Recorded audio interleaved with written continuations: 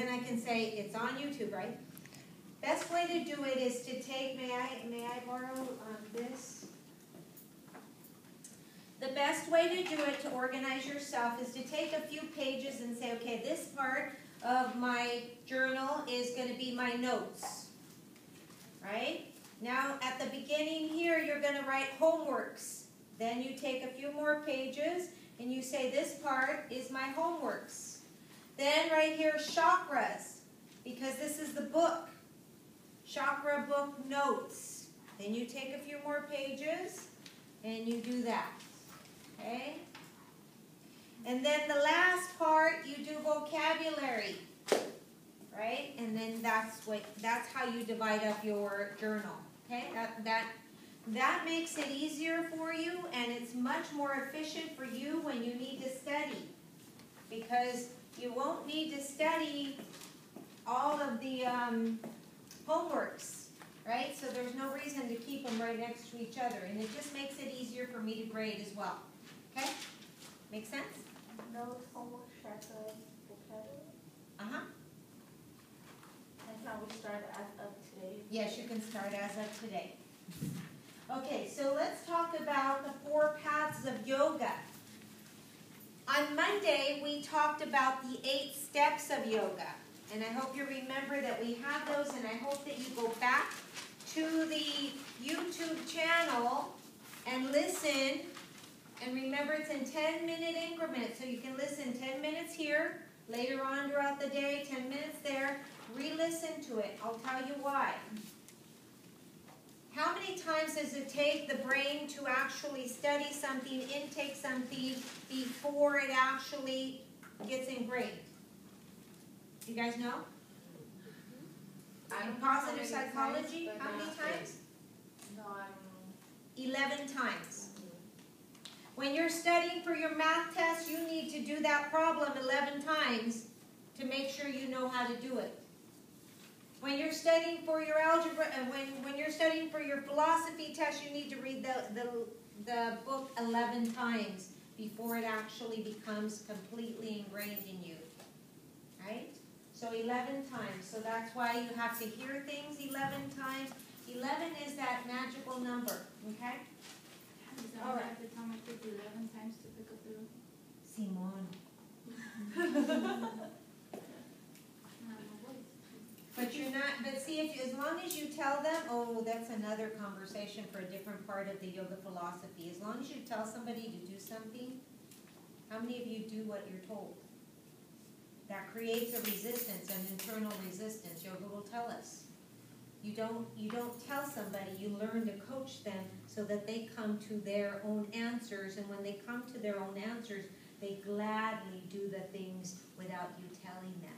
Right? That's another part of yoga. Right?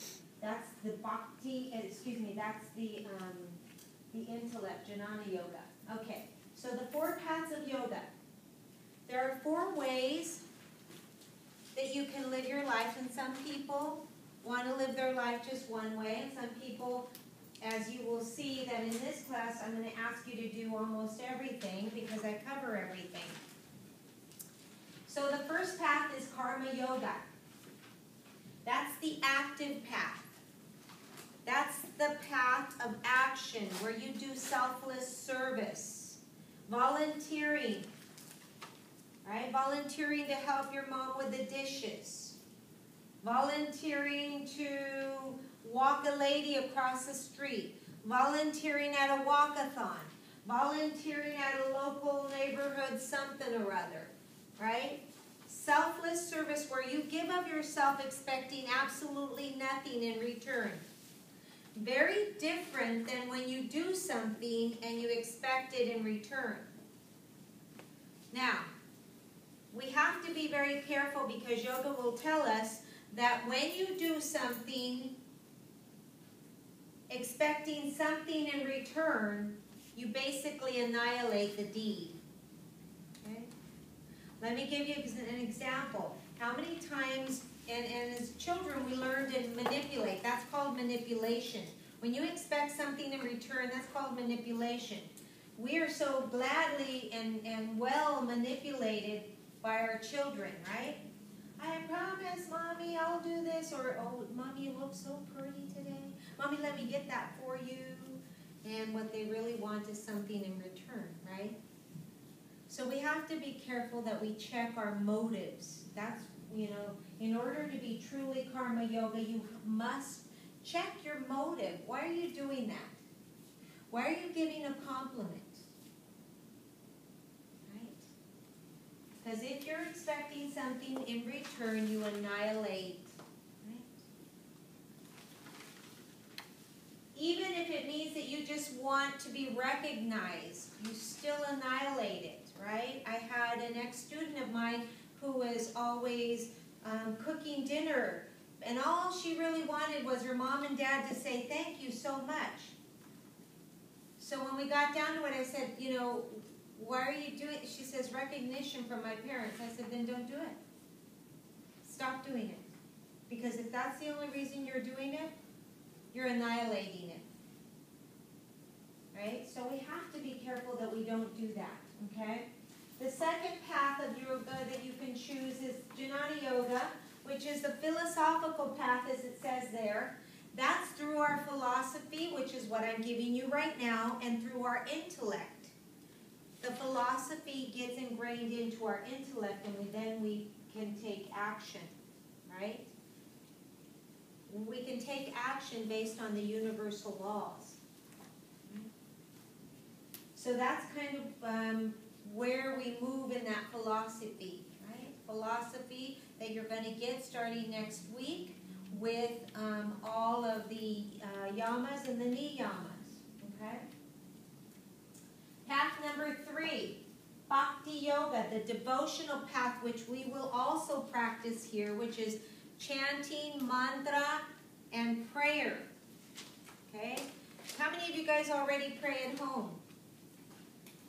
So those of you that pray at home, everybody prays. How many times have you said, oh, God, help me?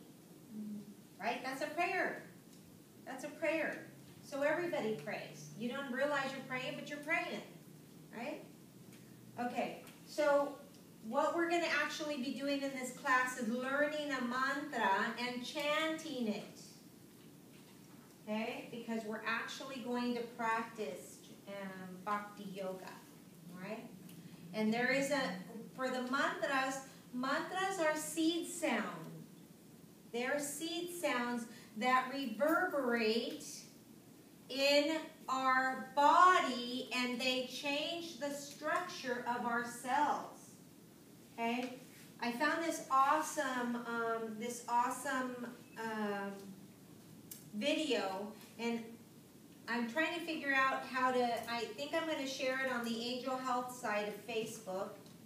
But I want you guys to watch it because it's a seed sound which we say all the time here in yoga, which is Om, which we say is the sound of God. Right?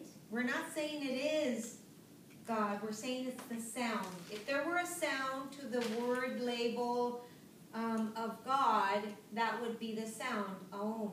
And when these people are chanting it, you should see the cells in this petri dish move in beautiful, beautiful, they look like snowflake type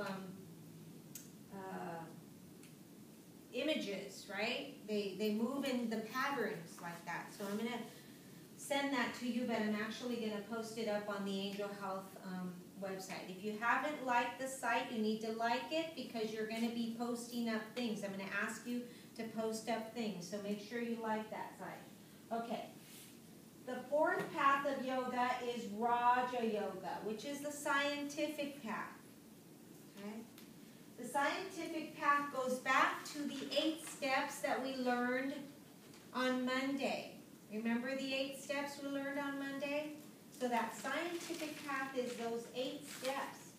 If you were absent on Monday, what you need to do is go back to the YouTube, get the notes, listen to the lecture, right? And I sent you the link, so you guys just go to that link, okay?